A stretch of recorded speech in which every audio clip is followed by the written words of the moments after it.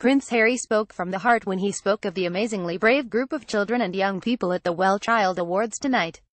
Harry, who is a patron of the charity, spoke out after meeting the young winners of the Inspirational Child Award at a pre-ceremony reception at the Royal Lancaster Hotel in central London.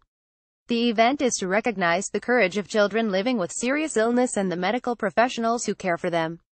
Prince Harry said many of the children and young people Wellchild support have been dealt the hardest card imaginable in life, and yet their courage inspires the most incredible strength in those around them. Prince Harry meets Marnie Ahmed, aged 9, the winner of the Inspirational Child Award aged 7 to 10. I meet the parents, who are often powerless to change their children's fate, but will do everything they can to make the most of each moment, he said.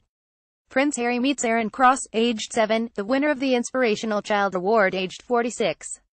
He went on, I see the nurses and clinical staff, who become a lifeline for these families that just want to be at home rather than in hospital.